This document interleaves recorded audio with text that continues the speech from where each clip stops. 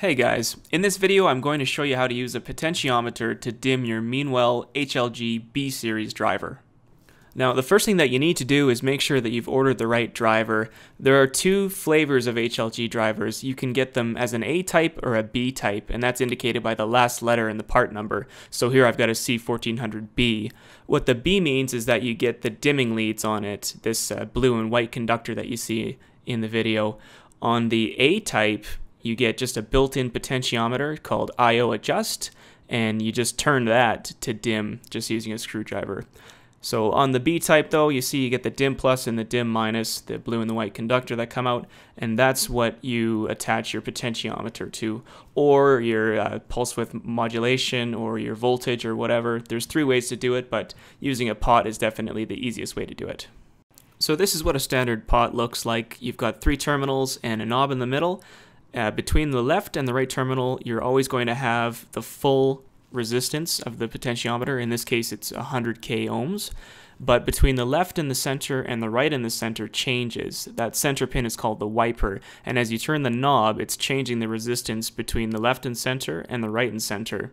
So this is what tells your driver how much current to pass to the LEDs. Now, before you go out and pick up your potentiometer, you need to figure out what the range of resistance is that you need on it. And that's really only determined by one thing, which is how many drivers you're trying to dim at once with this potentiometer.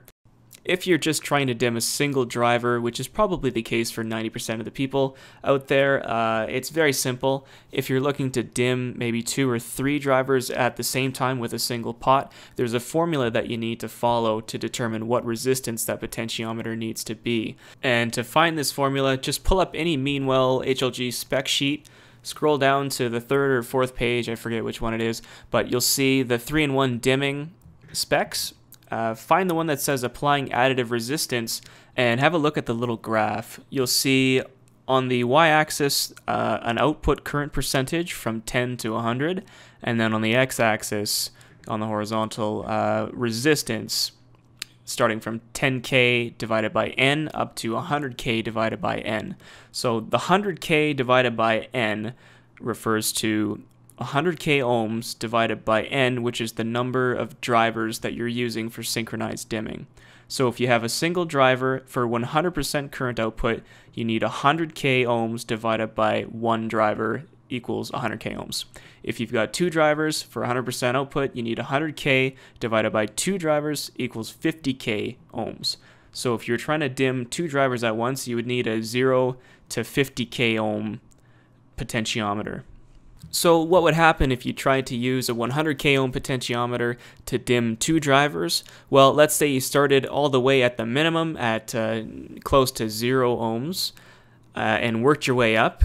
The LEDs would get brighter and brighter up to 50k ohms of resistance, where they would reach the max, and then from 50k ohms to 100k, it wouldn't change. It would already be maxed out. So you'd essentially only have half a potentiometer's worth of dimming. So that's why they suggest that you use an actual 0 to 50 just to get the full range of motion on the potentiometer. Okay, so now that you've got your pot picked out and you've got it in front of you, you need to figure out which of the 3 leads that you're going to solder onto. And this will be determined by how you want the pot to work.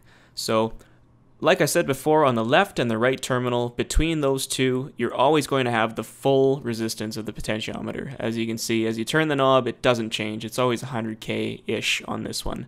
But it's the relationship between the left and the center pin and the right and the center pin that matters. So now that I'm hooked onto the left and the center, as I turn the knob counterclockwise, it's decreasing in resistance from about 100k to about 0 or close to it. So in this configuration, as you turn counterclockwise, the lights are going to dim, and as you turn clockwise, the lights are going to get brighter. And that's the way that I want it to work. That's just kind of how I'm used to it working, how pretty much every volume knob in the universe works.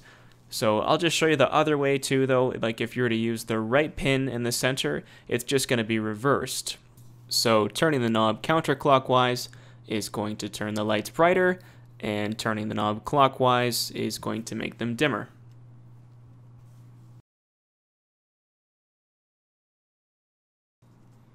Alright, so we've got our terminals identified. We know which ones we want to attach to. In this case, it's going to be the left and the center.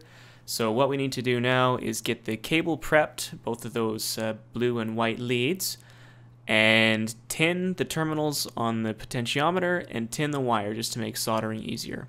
So the first step is to sort of mock it up. Just hold this cable up to the terminals. Make sure that both of the conductors are the same length. That makes it much easier and much neater. It doesn't matter whether you go white-blue or blue-white, it's just resistance between them. So in this case, you can have whichever on whichever pin. Hold them up, get an idea of what you want to do. I think I'm going to shorten this just a touch, just to make it really nice and neat. And then after it's shortened, I'll strip the cable and get ready to solder. So when you go to strip the cable, make sure you strip just enough. Ideally, the stripped cable should be just about as long as the pin on the potentiometer. If it's too short, then you don't get very good contact, and you could burn the jacket with solder, which is no good. And if it's too long, then it can be kind of unruly, and there's a better chance of a short happening. So just get them, like I say, about the same length as the terminal, and you're in really good shape. Now, before you solder, if you want a really nice and clean install, I would recommend you use heat shrink. So you get a little chunk like this. This is 1/2 inch to 1/4 inch heat shrink, and it just fits over the pot here and covers everything nicely. The beauty of heat shrink is that it prevents shorts from happening, and it makes it look so much cleaner. So this piece is way too long. I'm just going to cut it in half and then run it over the cable and push it back a fair ways, because you don't want it to be anywhere near the soldering iron, because if it starts shrinking when it's not in the right place, then it's a bitch to get back where you want it. So get it way out of the way and then start your soldering. Oh, and before I get going on the soldering, I've got to say, if you do a lot of soldering, I would highly recommend getting one of these little vices to hold your gear, because it's such a pain in the ass trying to do it without this, like rigging up some sort of system to hold on to this pot while I solder it. So I definitely recommend getting a vise like this. So when your solder melts on your iron, you're good to go. First step is to tin the terminals, which is just melting a little bit of solder. You try to get a glob on each of these terminals for the wire to stick to. Sometimes it doesn't really want to cooperate. In this one, I end up getting kind of a gigantic blob, but it works. Definitely not my finest my finest work, but it'll do. There we go. That's a fatty. That'll work though. Next step is to tin the wires. As you can see, I've already kind of tinned mine. What I did is I attached it, and then I had forgotten to put my heat shrink on, so I had to take it off again and then re-tin them. But just put a little bit of solder on each of the tips of these things. Keep some solder on the tip of your iron. It keeps it nice and hot. And then you just want to touch them, put them into place, and then heat the solder up around them on the bottom and top, and just wait till it all sort of gels together, and hold it in place as it cools. Don't pull it away right away, and move on to the next one. So the blue one turned out much nicer than the white wire, but nothing's touching. It's a really good and solid hold. Give it a pull test, make sure it's not going anywhere, and then that's it. Easy peasy.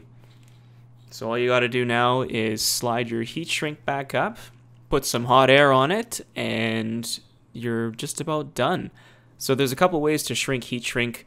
I've got a handy dandy little hot air blower attachment for my soldering iron. It's like a little butane iron, which is really nice for having in the field. But you can use a hot air blower or a heat gun, or even a lighter works. If you don't have any of those things, just hold a lighter up beneath the heat shrink, and that'll do the trick. Just sort of apply even heat all the way around and make sure it shrinks all the way down to its smallest size.